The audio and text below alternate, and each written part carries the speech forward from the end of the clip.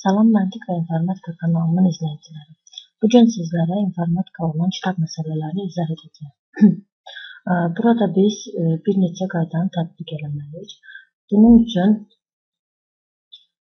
ilk olaraq məsələlərin qoyuluşuna fikir vermək lazımdır. Əgər məsələ ayrıcı kodlaşdırma sistemində verilərsə və səhifələrin sayını soruşarsa, aşağıdakı ardıcılığı tətbiq etmək lazımdır. Yəni, verilmiş bu 3 ardıcılığı həmin məsələyə tətbiq etmək lazımdır. İlk olaraq birinci sətri simvolların sayına vurub bayt alırıq. Daha sonra ikinci aldığımız baytı 1024'ə bölərək kilobayta çeviririk. Üçüncü qayda isə verilmiş kilobaytı aldığımız kilobayta bölüb səhifələrin sayını alırıq. Gəlin bunun üçün bir misala baxaq. Gördüyümüz bu məsələdə məsələnin qoyuluşuna fikir verdiyimiz zaman görürük ki, məsələ ayrıcı kodlaşdırma sistemində verilmişdir. Məsələmizi oxuyaq. Kitabın səhifəsində 32 sətr və hər sətirdə 64 simvol vardır. 640 kilobayt fayl üçün neçə səhifə tələb olunur? Gördüyümüz kimi burada da səhifə tələb olunur. Yuxarıda dediyimiz kimi, əgər məsələ ayrıcı kodlaşdırma sistemində kodlaşdırılarsa və səhifənin sayı soruşularsa, onda burada verilmiş 3 qaydanı tətbiq etmək lazımdır. Gəlin burada verilən qaydaları məsələmizə tətbiq edək. Məsələyə tətbiq etdiyimiz zaman burada görürük ki, 32 sətr 64 simvol vardır. Deməli, bizdə də deyilir ki, sətr simvolla vurulmalıdır. 32 sətrin simvola vurduğumuz zaman, yəni 64'ə vurduğumuz zaman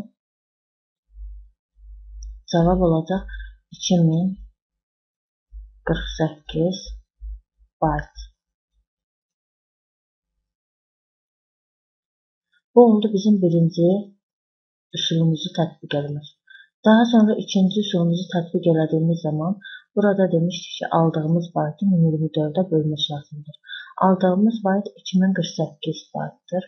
Yazırıq 2048 bölünsün 1024 bərabərdir olacaq 2 nə alacaqdıq? Kilobayt. Kilobayt aldıq. Və üçüncü qaydamızda da deyir ki, verilmiş kilobaytı, yəni burada məsələdə verilmiş bu gördüyümüz kilobaytı aldığımız kilobayta, yəni bu 2 kilobayta bölmək lazımdır. 640 bölünsün 2, o da bərabərdir 320 səhifə.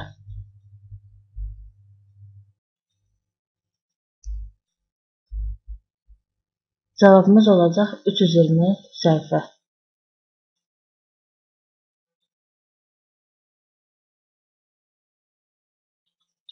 Əgər mətn ayrıcı kodlaşdırma sistemində kodlaşdırılarsa və bizdən kitabın neçə kilobayt olduğu soruşularsa, onda aşağıdakıları tətbiq etmək lazımdır.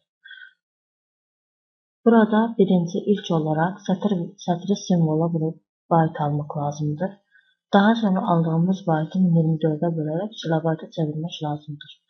Bu dediyimiz birinci ilə ikinci qayda əvvəlki məsələlərdə tətbiq olunmuşdur. Sadəcə orada bizdən səhifələrin sayını soruşur.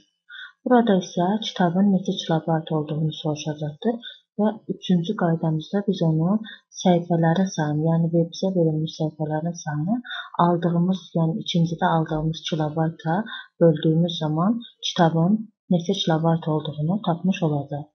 Yəni buna da aid bir məsələyə baxaq və onun izahını görək. Burada gördüyümüz kimi mətn ayrıcı kodlaşdırma sistemində yığıldığı burada bizə qeyd edilmişdir. Gəlin məsələmizi oxuyaq. Kitabın səhifəsində 64 sətr və hər sətirdə 16 simvol var. 320 səhifə neçə kilobayt informasiyadır. Deməli, burada yuxarıdakıları tətbiq etdiyimiz zaman sətri simvola vurur. 64 sətrimiz var. Vur 16 sim bərabərdir. Burada birinci qaydaydı.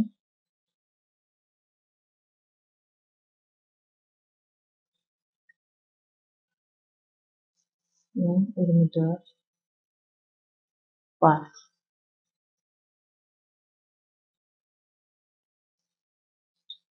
İkinci qaydamız ondan ibarət edir ki, aldığımız baytı 1024'ə bölmək lazımdır. 1024 bölünsün 1024 bərabərdir 1 kilobayt. Üçüncü qaydamız ondan ibarət edir ki, bizə verilən səhifələrin sayını, burada gördüyümüz verilən səhifələrin sayını aldığımız kilobayta vurmaq lazımdır. Yəni 320'ni vururuq 1'ə, cavab edir 320 kilobayt.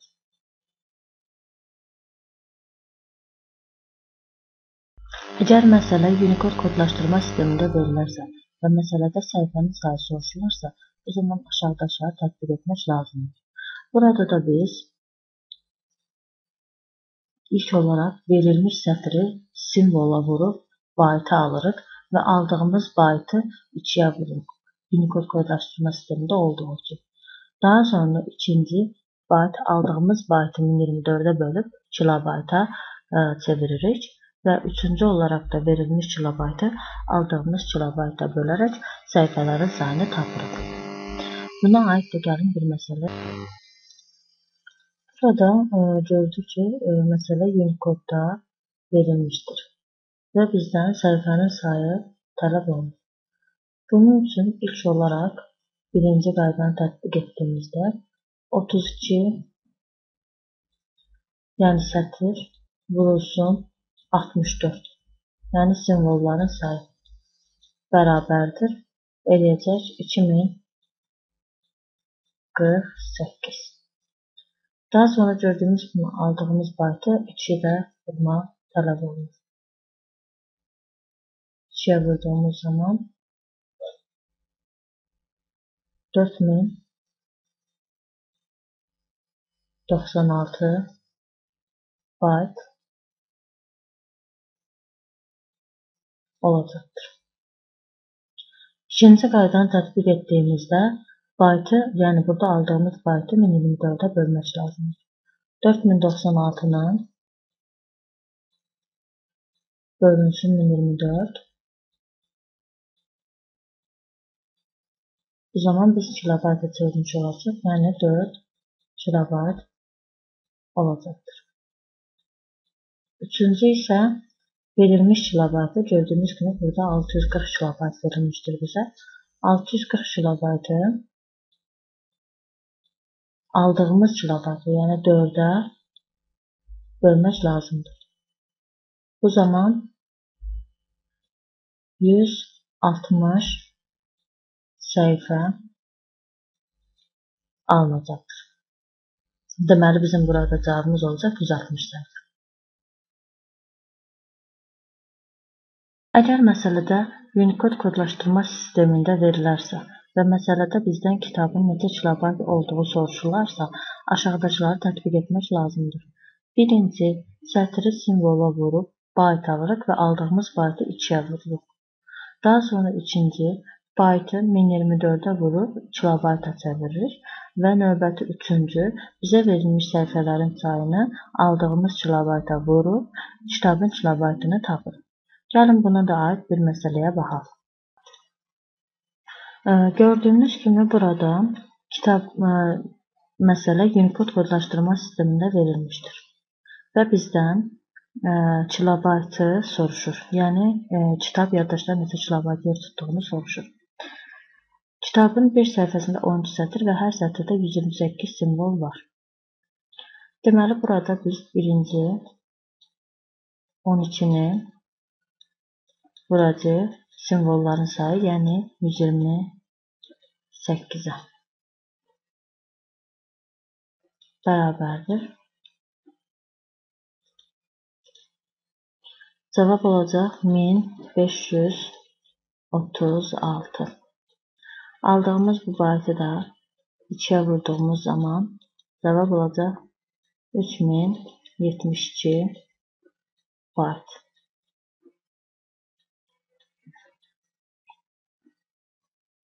İkinci, aldığımız baytı 1024'ə bölməliyik. Yəni 3072-ni bölürük 1024'ə. Cavab olacaq 3 kilobayt. Üçüncü qayda isə səhifələrin sayını, yəni verilmiş səhifələrin sayını, burada gördüyümüz kimi səhifələrin sayı 20'dir. 20'ni vuracağıq aldığımız kilobaytın sayına, yəni 3'ə. O da bərabər olacaq. Kitabın səhifəsinin sayı 60. Daha doğrusu kitabın neçə yer tutduğu kilobayt. 60 kilobayt yer tutur. İnformatika məsələləri haqqında bu qədər. Əgər videomuzu bəyəndinizsə, bəyən butonuna basmağı unutmayın. Kanalımıza abone olaraq bizə destek olsanız çox sevinərik. Hər hansı bir sualınız olarsa, şərhlərdə və ya məntiq.info saytında bizə yazaraq bildirə bilərsiniz. Sizin suallarınız bizim üçün önəmlidir və biz onları cavablandırmağa hazırıq. Hələlik növbəti dərslərdə görüşərik.